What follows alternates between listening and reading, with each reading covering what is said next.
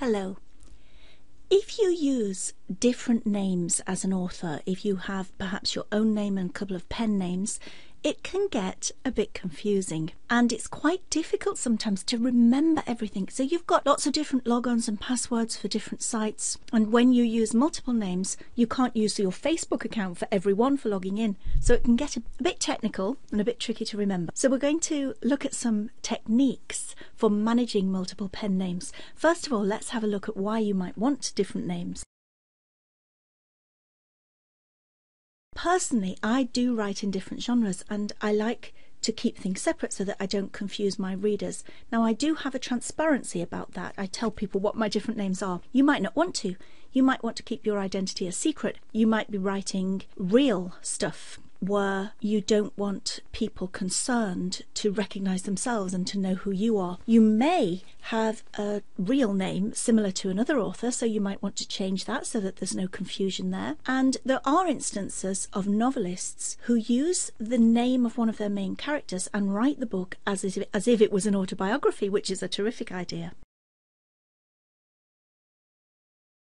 And we're following in some very good footsteps. Lots of authors have used pen names, notably C.S. Lewis, who wrote poetry as Clive Hamilton when he was a professor at Oxford. He did use another name as well. George Orwell is a famous one. He was actually Eric Blair. George Eliot was Mary Ann Evans, and because she was a woman and women didn't write books successfully in those days, she used a male name. J.K. Rowling, as most people know, has been exposed as Robert Galbraith because she wanted to step out from under the success of the Harry Potter novels and just see if she could do it under another name, and she really has.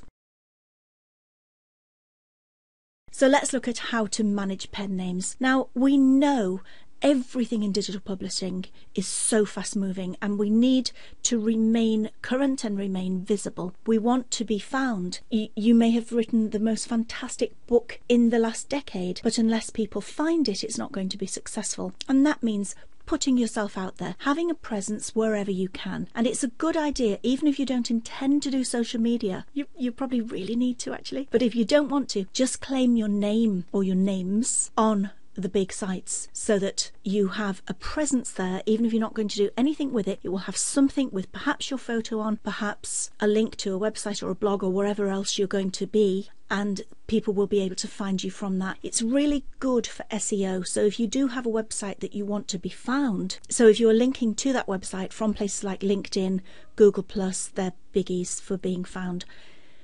That's inbound links coming to your website, which makes Google and the other search engines recognize it as being a good, valid site, and it will appear higher in the rankings when people search for you. You might also want to be on the book cataloguing sites, Goodreads, Shelfari, Library Thing. There are others. They're the big three though. So that's a good place to be. And if you're going to do that and you're using multiple pen names, you could very easily get very muddled. So let's have a look at what we can do. We're going to look at techniques and tools, software and apps and things, and some tips as well.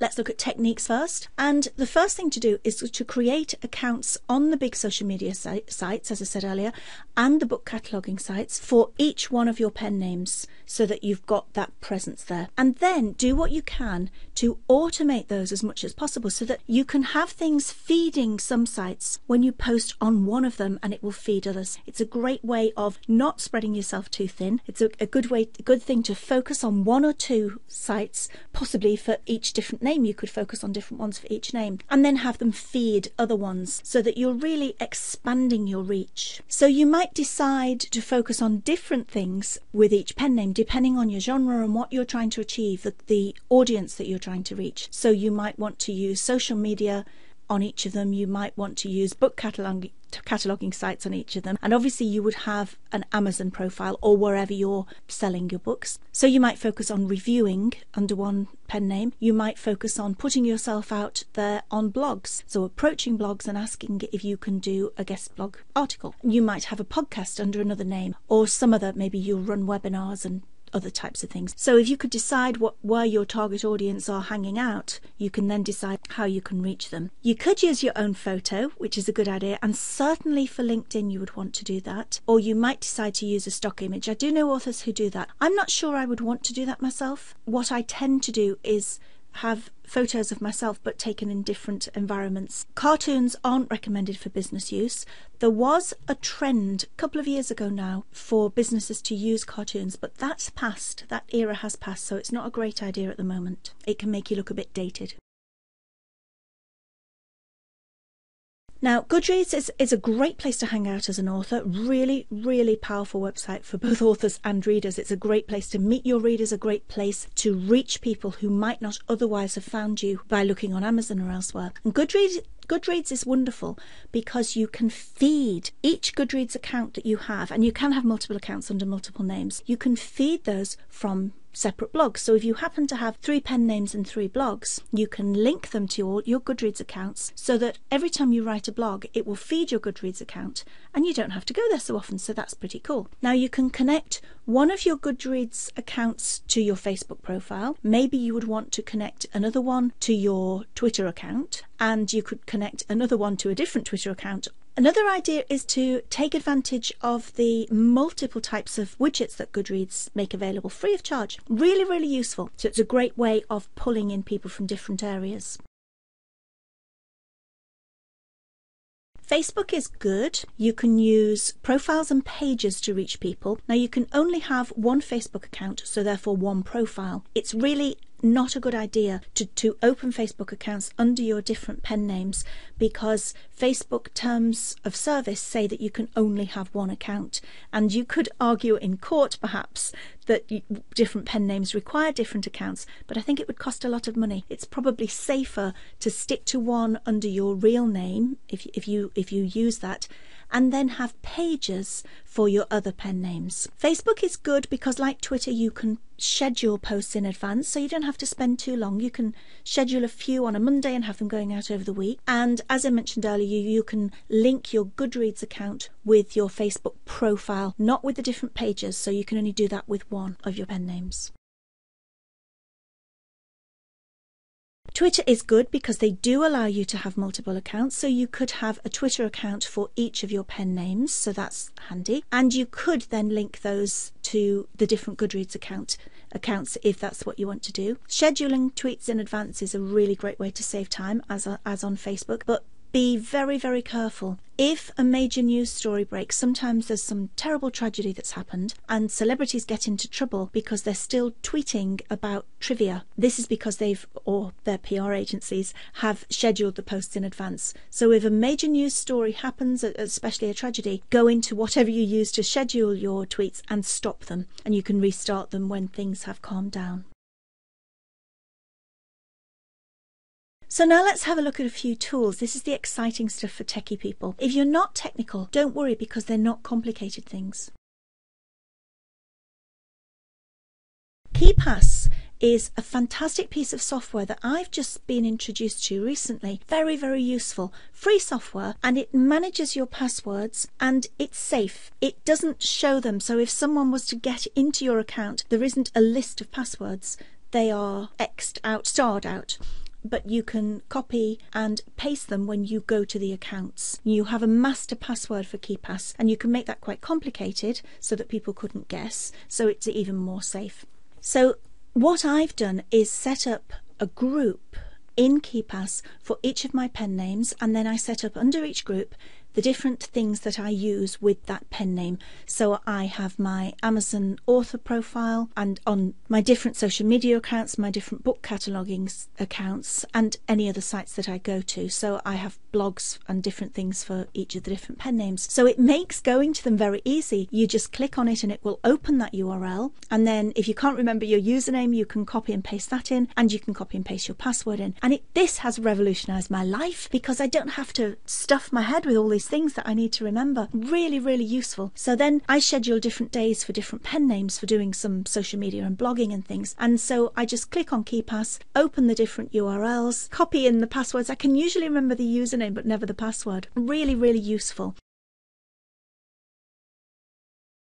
Evernote is another wonderful piece of software that everybody who's used it tends to rave over. It's a desktop software, so you can go to the site and use it on your desktop, but there are lots of things to download as well. I have an iPhone and an iPad, so I have the Evernote apps on those, and whatever I've added on the computer I can find on the app, and vice versa. Really, really useful. So sometimes when you're out and about commuting or queuing in line somewhere, you might be browsing on the internet and find something useful, perhaps a piece of research that you want to save for a future book. You can clip that and save it in Evernote, and then later on when you're at your laptop or your computer, you can bring it up again, and it's so useful. So you can save lots of things, not just websites. You can put photos in there, you can add notes and to-do lists, and I find it very useful for scanning in things. So I might get something through the mail and I can scan it into Evernote and retrieve it whenever I want to later. So it's just another thing for making life a bit easier and stopping you needing to remember lots of stuff because you can access it easily. I tend to create a different notebook in Evernote for each pen name, and then I save things, different ideas, source materials. Lots and lots of different things come to mind when you actually start doing this sort of thing. Really, really useful. The mobile app, if you have a smartphone or a tablet, you can download apps for most of the social media sites that you will go to, including Goodreads and other things like that. And it's great for using time that would otherwise not be usable for working or for researching.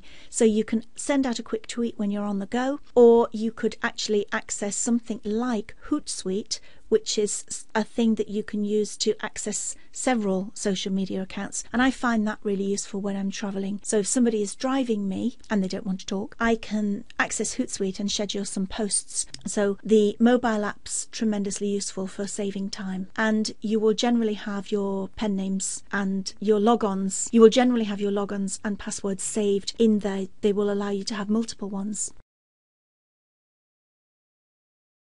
Another thing I use on my computer, I have one computer where I do most of my work, and I have a laptop as well, and I do the same thing. I have different browsers where I've gone to the different sites that I use, so the Facebook, Twitter, LinkedIn and all that kind of thing, and I've told it yes when it wants to save my details, when it wants to save the username and password. So I use Firefox with my main name, with my real name. I use Internet Explorer, and I don't use Chrome, I don't like it. I use Safari. So I have my 3 different pen names with 3 different browsers, and then I generally bookmark the sites I go to most often and tell them to save my login and password. Really, really useful. We're going to look at a few tips finally for making life a bit easier and clearing some of the clutter from our brains. The first thing is to plan your week. So on a Monday, I do my work on my first name. So I do social media updates, I'll do a little bit of blogging, I might send out some requests for reviews or for some appeals to ask people to have me on their podcast or blog. And on Tuesday, I do it all again, but with a different name. And that's what works best for me. And I've spoken to a few authors and that works really well for them. Signing up for Google Alerts is always a terrific idea. They're so useful. So you can set up alerts for each of your pen names, for each of your books, perhaps topics that you write on or series, genres, things that might trigger ideas for you in the future, and that will send you alerts to let you know when those things have been mentioned online. So it's great to be able to keep an eye on when you're being mentioned, and often you can find things that you can respond to. So perhaps there'll be a story in the news that is within your area of expertise. You could write a quick press release about that and get that out, or you could ring a local reporter and offer them a comment on a story that they have run. They might want to go a bit further with it. So Google Alerts are very, very useful. A couple of things to be aware of. As I mentioned earlier, you can't have more than one Facebook account, so do be careful with that, but you can with most of the other platforms.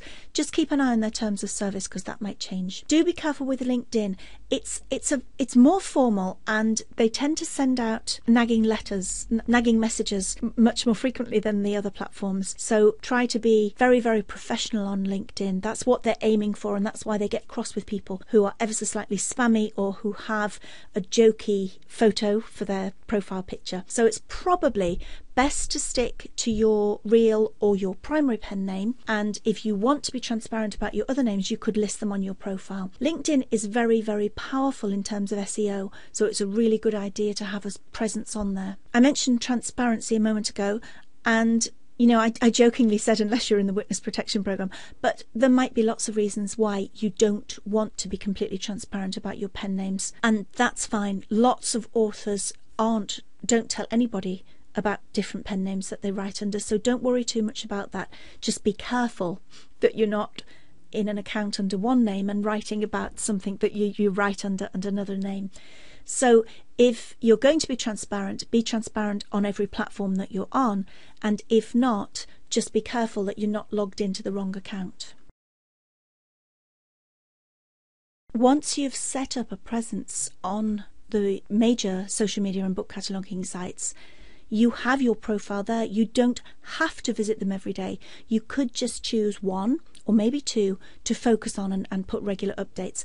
But your profile on the others will remain, and that will help your SEO, boost your website, and it will give you social proof. So if reporters Google to look for an expert on whatever your field of expertise is, if you have lots of presence online in lots of different areas, the chances of you coming to their attention are much higher than if you only had one website and didn't put yourself on any platforms.